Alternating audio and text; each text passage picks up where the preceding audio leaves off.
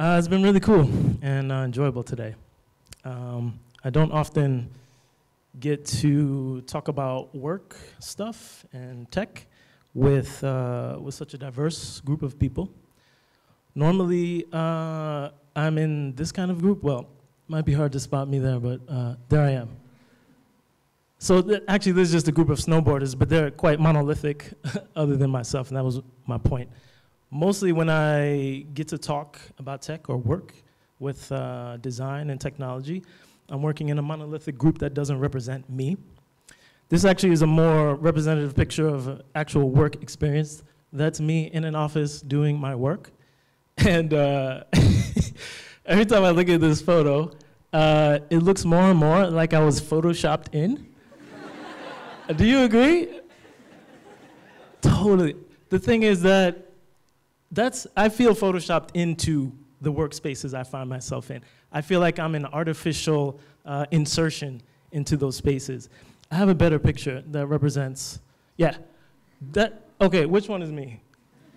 That's me. This is how I feel in most workspaces.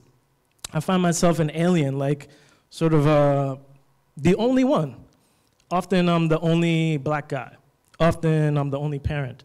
Often I'm the only one traumatized by my Twitter feed on a daily basis. And it's hard. It can be hard. I can't work under those circumstances. I can't show up to work inspired when I feel alone and isolated. None of us should. The thing is that, I don't want to waste my time. So when I do show up to work, I want to be comfortable. I want to feel good. I want to be productive.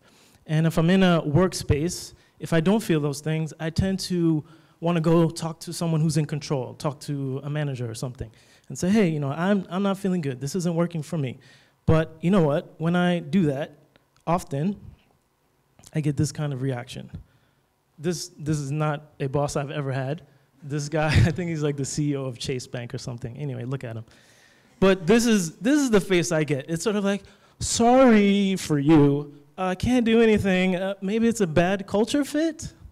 Okay, yeah, it's probably a bad culture fit, but that whole bad culture fit thing, I reject it because it puts undue responsibility and burden on me as an individual, whereas you, a company, an organization has created a culture and inserted me into that culture. So how is it now my problem that this culture doesn't work for me? But anyway, that's the face that I often get, and I resent it. Also, it's not strategic on a business level. Think about it. You invest in people to help you make a product or service or launch a movement or whatever you're doing. If it's a bad culture, it's not only the individual's problem, it's the organization's problem. It's the product's problem. It's the service's problem. So maybe I can give a little more context. I used to manage a recording studio in downtown New York City. It was called The Cutting Room. Really great place. By the way, I turned 40 this year, and I've had like 10 different careers in my life, which I think is an asset. That is, I'm very happy about that.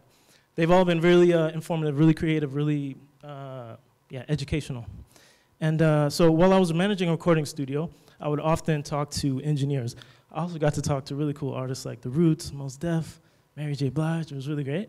These guys, the engineers that tended to be behind the boards, controlling machines, they had a saying, a phrase that they would often throw out there. They would say, shit in, shit out. Shit in, shit out. It's not a mantra. It's basically their description of the reality that no matter how awesome the board you have is, no matter how great the speakers or no matter how finely tuned your auto-tunes is, if the music going in is crap, then the result is going to be crap. They're describing a system. And the truth is that when systems produce things, if the system is crap, the result is going to be crap.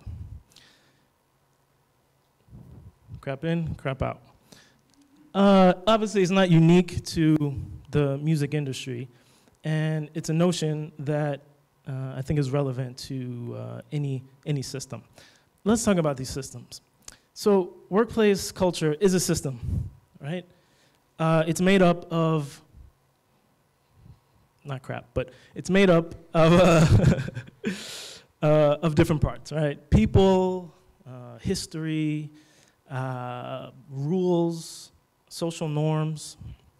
But most workplace systems, to be honest, are broken. So how do we fix broken systems? We hack them. We put on our hoodies and get to our keyboards. Well, no, we should hack them, but not this kind of hacking, not this kind of hacking. I mean more like this kind of hacking, like creative thinking, okay? This doesn't require a keyboard, although a keyboard may help you. But the kind of hacking I'm talking about is thinking creatively about how to affect a change in a system. Since workplaces are dynamic systems made up of people, history, rules, social norms, these things may interact. These are dynamic systems made up of parts that interact. As a designer, actually, that's exactly how I understand every design challenge. It's a system made up of parts that may interact. Sidebars, buttons, backgrounds, form factors, these are all systems.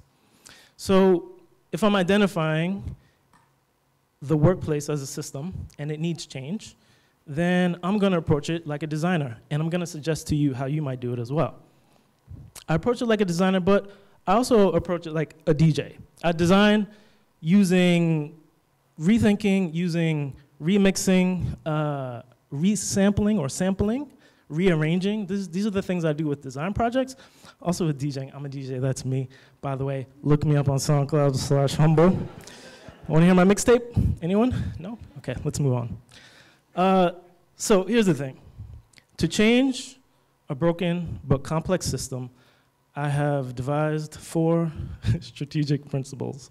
They come from the world of design, at least the way I approach design, and I want to share them with you today. Okay, number 1, analyze. Or actually, for the British people in here, analyze. Analyze your environment, okay? Look at the system itself. What characterizes the strengths and the weaknesses of the system as you see it? Also, think about what characterizes the strengths and the weaknesses of the system for everyone else around you. That's key. It's not really just about you. If you're uncomfortable in your workplace, someone else is too. It's guaranteed. Okay, 1, analyze. 2, break something, my favorite part. So it's not just random destruction. When I say break something, I mean find the seams in your environment, the seams, joints. Find the overlapping or find the areas of overlap or the areas of lack of responsibility or accountability. Find those seams and insert yourself there. There's a woman named Cindy Gallup. Yeah, Cindy Gallup. She talks often about how to change the gender dynamic in workplaces, and she suggests an approach that uses micro actions. So she says, find something to do that is small scale, but that slowly shifts the paradigm of your workplace. I think it's a good idea. There's a good analogy that comes from physiology. If you think about how the body reacts when someone is working out, lifting weights and so forth, what's happening is that they're actually slowly and microscopically tearing the tendons in their body. You're working out, you're actually hurting yourself. You're slowly destroying your muscles. But the thing is, the body is amazing. And this is why I want to use it as an analogy, because when you're working out, yes, you're destroying yourself, but your body as a system is also healing itself. It basically looks at the breakage and replaces it with a better design. It heals it and thus makes it stronger. I'm not a biology major, so I don't know. I think it works out. I asked the internet. It said yes.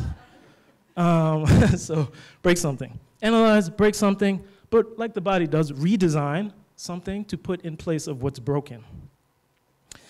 The last concept that's part of this approach that I'll mention today is to measure and adjust. Now, I'm taking these things from design, right? I'm a designer.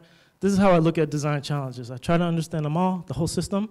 I say, where is it weak? Let me push in there and break it, and then improve it with something even better. But how do I know it's better? I have to measure. I have to measure, I have to observe its use, and then adjust accordingly. The adjustment thing is interesting too, because success in terms of changing environments doesn't have to be a binary thing. You don't win or lose necessarily, but designing a solution that works can be something that is, let's say, varying in degrees of fidelity. Yeah. Okay, I can even give you some examples. Let me give you some examples of how I've used this in my workplaces. But first, I have to warn you. I'm gonna suggest you do some things, but this is risky, actually. You could get fired. The thing is, what I'm saying is you should go into a workplace and start challenging ideas. But in many workplaces, when you start to challenge existing ideas, people think you're actually disagreeing with them personally. People think that you are challenging who they are. It's not true, but this is what happens in the distortion lens of workplaces. Depending on who you're challenging, you might end up on the losing end of a power struggle, you know, like the one where you're struggling and someone's wielding power. But look, it's a risk. If you can accept it, then maybe this approach will work for you. It has worked for me. 3 years ago, I moved from Brooklyn to Amsterdam to do design work for a large e-commerce company in the accommodation space. If you've ever been to Amsterdam, that will not be a mystery who that company is. But it doesn't really matter in this case. Before moving, I didn't really know much about Amsterdam. Well, I knew a little bit, you know, like the tulips and the bicycles and stuff, and the red light district, all cool and progressive stuff sometimes. So when faced with the opportunity, I said, should I leave the States and move to the Netherlands? Yeah, why not? What could go wrong? This could go wrong. This went wrong. This is wrong. This is Dutch. And this is a tradition called Zwarte Piet. Have you heard of it? Quick survey? Okay, you can look it up. Basically, it's a newish tradition, actually. It hasn't been around for more than 200 years. It's a cultural tradition where they celebrate around Christmas time. There's a character they call Zwarte Piet, which in Dutch means Black Pete. And people who are not black go into blackface and wear these costumes, and they have fun with children, handing out candies and cookies. And I find it disgusting and offensive. And I was shocked at my new job in Amsterdam to be going through the employee handbook, and I saw a picture taking place in the office of Zwarte Piet and colleagues. I said, okay, that's not gonna work for me. It immediately made me feel defensive and isolated, and I had to do something about it. I wasn't gonna come into work every day and think about Zwarte Piet. I was there to do design. So I had to do some analysis. I went back to my approach. I said, okay, what's the system? Who's in charge here? Who can I go to? And I started to ask around. I asked people, look, I have a problem with something we do here in the office. Who can I go to and voice my concerns? And nobody knew. They were like, what? First of all, they were like, what's the problem? They were like, you don't like Zwarte Piet? He's so cute, so lovable. No. So at first, I did not have success, but one day a lawyer came to me, a company lawyer, came to me on my desk. He's like, hey, can we talk? I'm like, yeah, okay, who are you? He's like, yeah, I'm a lawyer, I'm one of the lead counsels. I heard you have some concerns, so let's talk. I said, yes, cool, okay. This was my opportunity. I didn't know what I was going to be able to achieve, but I did some analysis. I said, okay, a lawyer's here to talk to me. Lawyers at companies are people put in place to protect the company from losing money. It's a generalization, but I think if you think it through, it's always true. So I said, okay, this is about money. So my plan was to propose 2 options to the lawyer. I said, okay, this thing is racist to me. I hate it. I can't deal with it. Can we either, whenever there's Zwarte Piet in the office, I'm gonna stay home, not work and get paid, or can you just not have Zwarte Piet in the office? And the lawyer said, that's a good, first he said, what's wrong with Zwarte Piet? I was like, okay, that's my question, okay? He's like, okay, I'll think about the question and get back to you. Cool. So a couple weeks went by, and he came back to me, and he said, hey, I took your question to the local government, because we didn't have an answer internally, and the local government of the city of Amsterdam said, yeah, either pay the guy and let him stay home or change your tradition. So the lawyer told me we decided as a company to change our tradition. I was like, yes, yes. I was like, yes, victory. I did it. So I got really, I don't know, I was encouraged. I felt great. I felt confident. I would go into my meetings and I'd be like pushing seams all over the place. I was just really bold in my communication styles and coming up with great ideas that had nothing to do with the thing that I was working on, but they were really good ideas anyway. I was feeling really good about this 4-step approach. And then I got fired. And I said, why would you fire me? What did I do? Did I push at the seam too hard? And the guy I was talking to was like, no, it's just a bad culture fit. So, okay, bad culture fit. Too bad for them. So I left that company. I went to another company and did UX and UI design. Much smaller company. It was about 40 people there. Very flat structure, only a couple of managers. And the first week I was working there, a lot of people were coming up to me, like whispering to me. Psst, they would say, psst, hey, Qa'id, I have this really great idea for the design of a product. I'm like, oh yeah, tell me. You know, and it was cool. I was getting all these ideas from people, but I noticed more and more, like, folks coming to me, pulling me aside, secretly saying, here's my idea, let's do this or that. And I was like, why are people coming to me secretly to share their great product ideas? But I figured it out. I learned, as soon as I started to offer my own product ideas that were constantly shut down, I learned that this place had a culture of killing ideas. There was some old, like, lifers, people who had been there their whole life, basically, who had a disproportionate amount of decision-making power.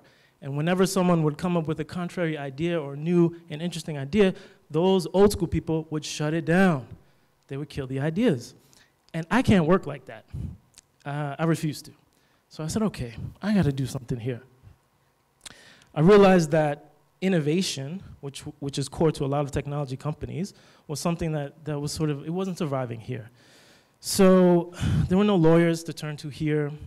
Even the worst offenders were people in management themselves. So my goal was to basically change the culture so that we could see ideas survive. So what I did was I started a type form survey and sent it to everybody in the company. I said, hey, everybody, if I put on a hackathon here, if I organize a hackathon, would you participate? You might not be surprised that everyone was like, hell yeah, we'll do it. So I sent a one-pager to management, and I said, hey, this is what I plan to do. I'm going to organize a hackathon. Everyone's going to participate, and it's going to surface some really great ideas. We're going to use it to push innovation. We're going to discover new products that we can push to the market. All this talk. But really what I was doing was creating an opportunity to improve the user experience of working at that company. It had very little to do with any product. But as we know, hackathons have these, additional benefits anyway. The first hackathon I did was a great success. People loved it. I offered people a chance to break out of their routines, to work with teams that they didn't usually get to work with. It was really cool. I sent out a survey after the first hackathon to ask for feedback. I incorporated that feedback like any good user experience designer would. I put those pieces of feedback into the next iteration of the hackathon. And we did 3 hackathons in my time at that company. And it was great.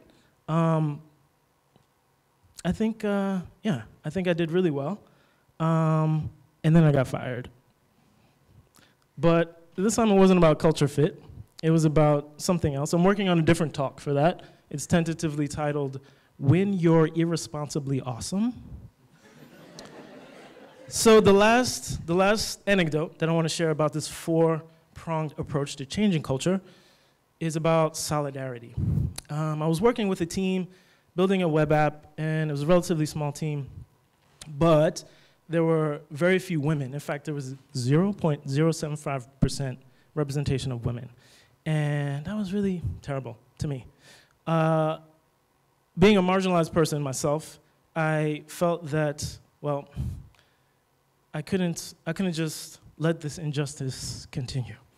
In meetings and discussions, I often saw the opinions of women be completely ignored or sometimes interrupted and cut off. And come on, as an ally, that incensed me. And also as a product designer, that was tragic to me, because this was a company that hired intelligent people to do work, and then they were ignoring the intelligence of those people. It didn't make sense to me. So I sent an email. I sent an email to the women, and I said, ladies, I see your struggle. I said, ladies, I've been doing some analysis, and I see that you're underrepresented. I see that you're being unheard. I see that people are simply using your gender to discount your ideas. I was like, ladies, let's change this. Si se puede. Si se puede. We can do this. Who's with me? Nobody. Nobody was with me. They replied to me, they were like, what problem? They're like, we don't see a problem. Maybe that was true. Some said, hey, they're comfortable. Some said, oh, I don't see the problem. Some said, oh, I think this is a great work environment. Don't change a thing. I go, okay. I said, okay. I got that one wrong. And that happens too. But because I was doing measurement and analysis, measurement and adjustment, I adjusted my approach to step back, to fall back. Because I'm not a missionary, I'm not a crusader. I saw an issue, I had a design inspiration, and nobody wanted to take it, so I said, okay, cool, that's fine. Here's the thing, let's see. I want to show you some names of people. None of these are mine. These are people smarter than me, but there are also people doing really interesting work in this realm. These are people who are putting together very practical approaches to changing workplace culture. My approach is not so practical, but it is powerful. The bottom line is that you deserve to work in an environment that suits you. And it's true, but it's hard. The bad news is that if you're gonna change your environment that's in a way that suits you, you're gonna have to be the designer. That's the bad news, because it takes work. But the good news is that, well, now you've got four approaches that may or may not get you fired, but 4 approaches that you can actually use, coming from a design perspective, to redesign the environment you're in. And I wish you luck. Thank you.